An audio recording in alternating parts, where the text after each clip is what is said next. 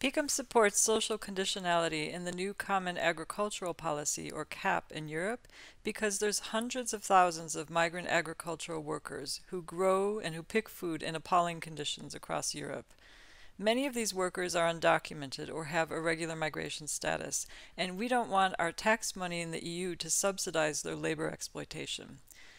Some social conditionality would be a real commitment from the EU to ensure that that wouldn't happen.